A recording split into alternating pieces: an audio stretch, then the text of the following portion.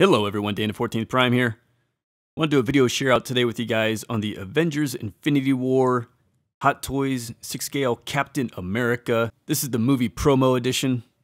Movie base, so obviously not your traditional take on Cap. He's got the just worn out, dirty Captain America suit. It is largely the Civil War type suit, but just heavily worn. And we know he showed up with the long hair and the scruffy beard and all that.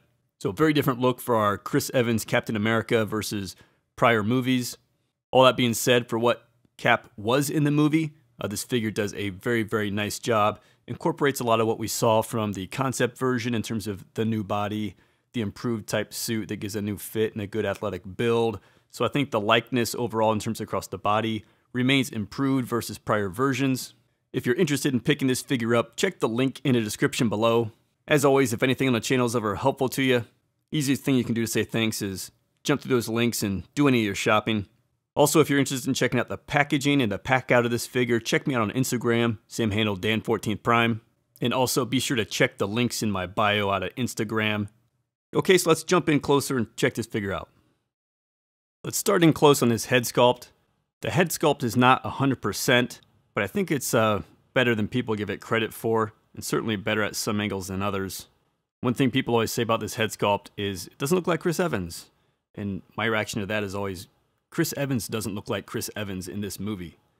With the long hair and the beard, I mean, the guy was just like barely recognizable, I even thought. But still, even being the case, you know, the sculpt is probably 80-85%, something like that. It's definitely towards the lower half of the face where it starts to look a bit funky into the jaw. But you can see a lot of good detail, some wrinkles across the brow. I think the sculpted hair looks really good. The beard looks really good. Eyes, as always, with Hot Toys, on point. The skin tone gets better. You know, they're doing a better job with Cap's skin tone in these last couple releases. So, you know, good but not great head sculpt, let's call it. Now let's take a pan down the suit. Again, it's like, you know, the Civil War suit, just all dirtied up, right? The star ripped away. I still got the classic kind of leather buckles and straps going over the shoulders, which looks good. A lot of nice paint, just detailed and airbrushed, however they do it, kind of worn through the torso and everything. That white looks really good. You see a lot of that shading there. So still very sharp looking. The material, again, it had advanced. It's more of like that concept art type material, kind of, let's call it pleatherish type material. It's not cloth like we had with Civil War. I'm just going to chunk this out so we don't get such steep angles here, but you got the belt section there. Looks good, great detailing. The hands you can see there. He's got like a full wrist glove that comes up, so it limits articulation. You got like the bare forearms there. Look good. I mean, in terms of the detail you see in there and the shading and even almost like, you know, skin, kind of like some veins under it type look. So really great job with the skin effect. And then down to the pants, like any Cap suit, you know, he's got some big knee pads and he's got the boots and shin guards pretty consistent with what we would have seen on prior figures. Do a bit on the profile here. Side of the head again, as we saw. Big shoulders. Again, this is where I just think the build is so much better on these new bodies and suits they're using across the shoulders and the traps, and just the tapering into the waist looks so much better on these new figures. See the side of those forearms. Again, just really cool looking skin effect. Down at the brown and black gloves. Then here with the lower half, got the arm out of the way, so you're just going to look up into the torso. See some of that nice detailing, some red panels and things that go on inside of that midsection there. Around the side of the belt, he's got some pouches, kind of buckles and straps on there. Same thing, pockets on the side of the pant, which kind of come on down into the side of the boot, where he's got some nice buckles. Two pieces on the boot, kind of top piece here, and then a lower foot, so you get good articulation for that. Back of the figure here, great job with the sculpted hair and the shading through there. The belt buckles, if you will, the shoulder straps coming across and buckling up there. Looks really, really nice. The shoulders, again, I think the shape is so much more improved. This kind of armor plate, if you will, kind of clothing section across his back just tapers so much better with the new material and the new body. Elbow pads back there. Back of the figure here can get a little kind of clunky, sloppy, when you got like the belt and the pants and then this little pullover armor piece all coming together there. Sometimes you need to kind of just fit all that back together. Guy's got like no butt, so the pants always fit a little weird in the butt too. Because Hot Toys gave all the butt to the Deadpool figure. Check that video out if you don't know what I'm talking about. And back of the pants, you know, all pretty nice and clean with that new material. And just pulling this guy in really close just so you can look at a lot of the fine detail. Texture, kind of almost scale mailed like they did with the concept version through the suit. This new material lets you get that effect.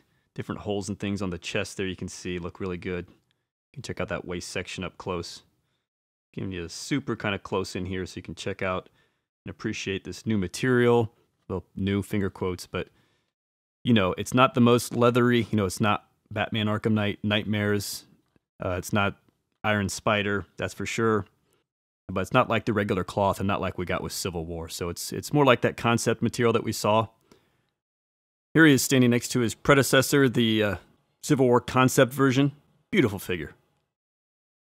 You can really see here the similarities in like the suit material and the build of the figure in terms of the body they used between these two. The big step up in terms of just that look there across the chest and the shoulder area. And again, the skin tone improvement. I actually sold my Civil War figure. Can't justify 3 caps. If you want to see this guy compared to the Civil War, check out his video back on the channel. And I'm also rolling the dice that next May, the new Avengers movie, we're going to get Cap back in a very traditional classic sort of look. And with these improvements here in front of you, that'll be the Cap to have. And here's Cap with some of his other Infinity War friends. Hot Toys has got a lot of these figures coming out soon, so it's going to start to fill up in a hurry. Again, check out my Instagram. Jump through my Buy Hot Toys link if you're interested in picking up any of these figures. We start to get into some of the extras here, and he's got his 2 vibranium shields. Got the one on the right expanded and the one on the left collapsed, but they are identical. Really nice kind of paintwork and coloring across those. Really cool band. Got that very Black Panther kind of detail look across it. With a mechanical looking inside there. And then to extend them, you can do in any order. You know, pulling out the sides, pulling out the tip, and then you just sort of have this, there's this piece up top that kind of floats on top, and then settle that in and make it a nice flush flat shield. And again, if we put this one back, again, any order, you can crunch in the nose. You want to, of course, then lift that piece out and then push those in. Very cool accessories here. It also comes with the Proxima Midnight Spear, a beautiful, very long spear. Get one more pose for you up here. This pose looks better in some angles than others. The spear's a good inch taller than the figure. We'll go in close, but I just want to give you a bit of a wide angle here. Kind of a triple pointed spear. I think that's like that blue kind of, I don't know, laser effect, I'll call it, or whatever, at the end. And then if we just jump in here, you've got this end of the spear with that blue effect that I mentioned. Beautiful kind of metallic, gunmetal, whatever that is. Long, long shaft to the prong end. And yeah, that's pretty cool looking up there as well. It's a really cool piece. Again, there's a movie promo version and a regular version. This is even in the regular version. Then here, you guys remember that Crocodile Dundee movie with that's not a knife, this is a knife? That's what I think about with this thing. This is the Corvus Glaive spear. That is the movie promo. Again, here's Lolio Proxima Midnight Spear. Corvus goes an inch longer. So just massive, massive piece. Beautiful. And again, I was trying to fit it in so you can see it, but nice silver blade up top. And then these kind of gold hooked ends. Black, brownish handle, some gold trimmings along the way. And then same thing on the other side with silver blade and different gold kind of hooked ends. So if you'd be wondering, do you want the movie promo or the regular, this is kind of your decision point. If this looks cool and you want this, you got to get the movie promo edition. Just look at all that great detail in there on that blade, on all of these accents molded in there and how well they're just lined in. Just really, really beautiful. The handle, it's dark, but it's got, I don't know what to call it, ribbed sort of effect, just vertical, you know, ribbing going across it. And then this end here, the smaller end, I guess. But huge all the same and really sharp. So this is an awesome piece. This is your main movie promo accessory. In terms of hands, this is all of them. So I have none on the figure. You get these 8 hands, basically pair of fists, pair of this gripping hand, which is mainly for like the spears, pair of this soft, kind of more open hand. Then you get the face palm and the point. You gotta lead the charge when you're Cap. I will say one thing with the pull hands is they're not fully molded. There's a seam, and one of mine just broke. Well, not broke, but it came apart at the seam, and I can't for the life of me get the glue to kind of keep it together. So I've got to follow up on that. But just watch out when you pull the hands open, because that might pop out on that seam as mine did. In terms of the stand, we get our typical Infinity War, the hexagon, Avengers Infinity War stand, Captain America there. He just comes with the crotch grabber. And then also, and I think this might be movie promo, you check when you shop, can't recall top of mind, but you get this little stone cover piece you could put on there to get this diorama effect. Because there's this Outrider piece, which you could, whatever, put on here any number of ways. All he is, you can see he's got a flat base there. Pretty well done, you know, it's like a bust, let's say, but there's all kinds of detail through the skin. Check out the gold accents through the arms and all these places. So, you know, if you want an Outrider, chances are they'll never make that figure that they've demoed into conventions, so this would be your next best thing if you think you'd like something like that. So cool teeth and even the mouth in there, painted really well. So if you like this, be sure to check whether or not it's movie promo, because if so, it might not be in your regular Cap. The articulation on this figure is about the same as it was on concept, which means it has its limitations.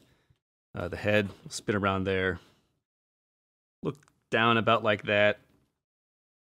Look up just a little bit. It kind of wants to push back on us. Arms will come up about like this. There's no ratchets or anything in there that really help fight the pullback that you get from the suit. There's that arm going up like that. And back only about like that. Elbow is very good. You'll need to manage that. He's got these bare arms, but these gnarly elbows. Again, if I was pulling down the suit before I put that pose, I'd probably have enough slack to kind of cover that. So you'll just watch that when you pose. Again, the wrist, like I mentioned, the long wrist cup limits what you can do. You can't really do the repulsor blast, if you will, the pullback at the wrist. So it just spins. In terms of the torso, I mean, it's pretty good, like going side to side. I'm sure the stuff's getting all goofed up in the back, coming unbuttoned and stuff like that back there. Got a really good crunch over. That's pretty good. Again, you'll need to clean up messes like that back there. I think the lean back is pretty good as well. You get a bit of twist down there.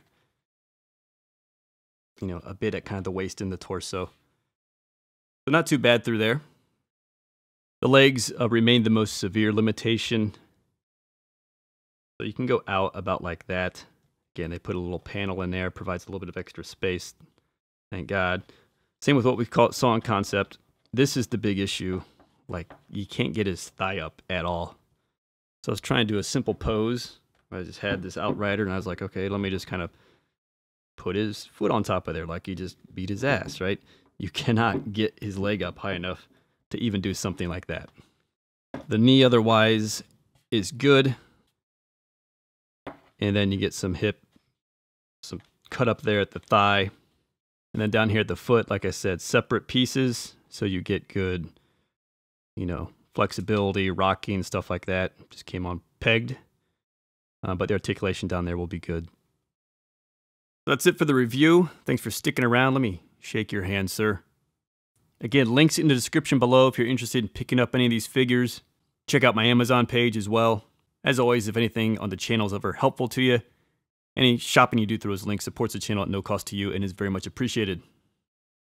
Overall, I'm happy with the figure. I gotta get my hand checked out there.